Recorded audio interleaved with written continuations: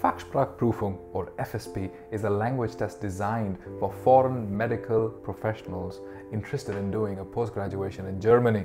Unlike other tests, this test is designed solely to focus on your command over the German language in a medical setting and not on your medical knowledge per se. Namaste and welcome back to my channel.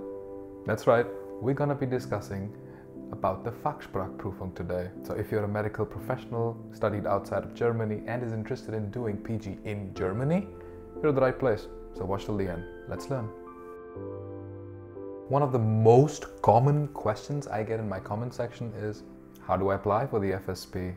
Your application for an approbation or a Berufserlaubnis will be made with all the relevant documents, including the German language certificate up to B2 level, and it will be sent to the Bezirksregierung or the district government.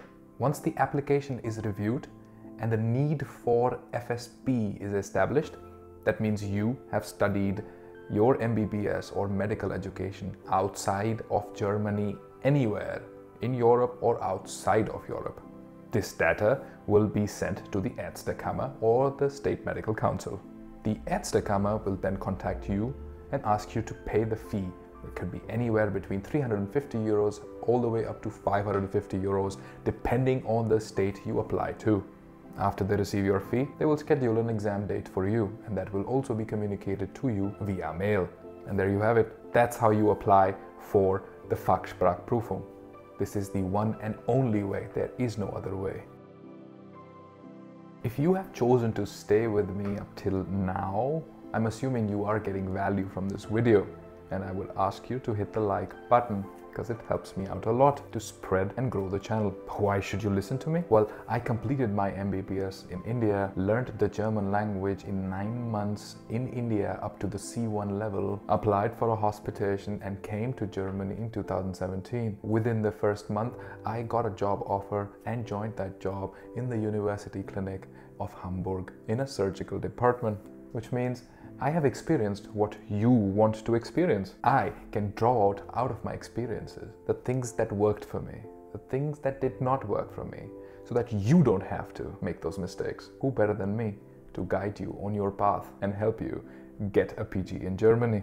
So if you want to know more about the entire process, my whole channel is dedicated to that topic of PG in Germany and how to learn the language more effectively and better. So you can hit the subscribe button, and you can also join my Facebook group, a community of like-minded people like you and me.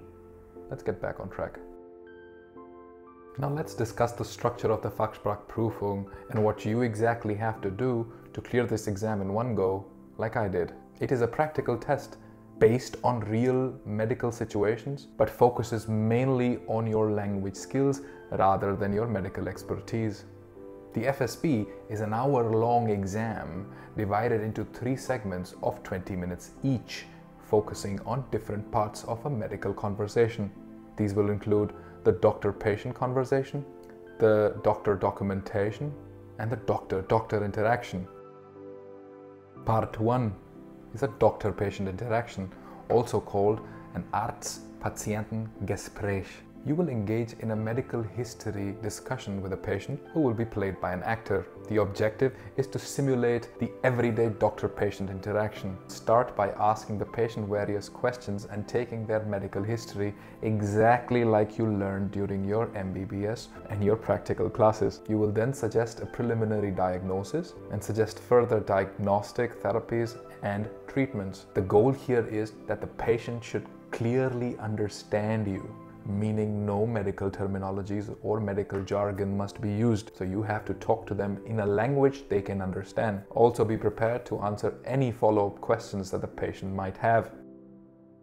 Part 2 is documentation. You are required here to document the medical history discussion that took place in Part 1. You will be provided with a standard medical history form, also called the Anamnesebogen, during the exam. Transfer the medical information you collected while talking and asking questions from the patient in the first step.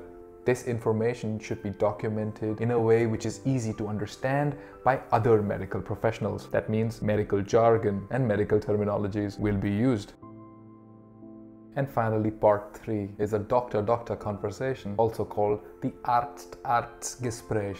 This part simulates a ward round where you discuss the patient's case with 2 other senior doctors, possibly including the chief doctor of the department, also called the chef. You will present the case in a structured manner, summarizing the medical history, your preliminary diagnosis, and the treatment suggestions. Use medical terms here. You're talking to a medical professional. The 2 doctors will then ask you follow-up questions and may present additional information for you to evaluate.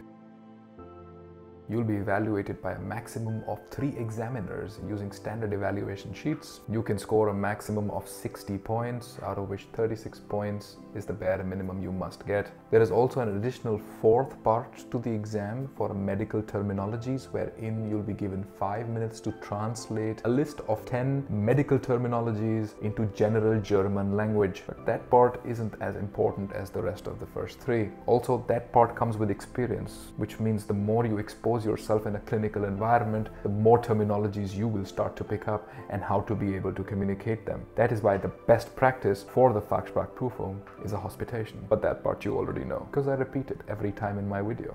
Anyway, if you do not pass the exam in your first attempt, worry not, because you can take the exam again and again and again, because there's no limit in the number of attempts you can have for this exam. It's just that you have to pay the fee of the exam each time. To pass this exam, you need to be able to demonstrate your language skills, skills that are required to talk to a patient, skills that are required to document correctly what you understood from the patient, and skills that are required to discuss the case with your medical colleagues in a medical setting or a ward round.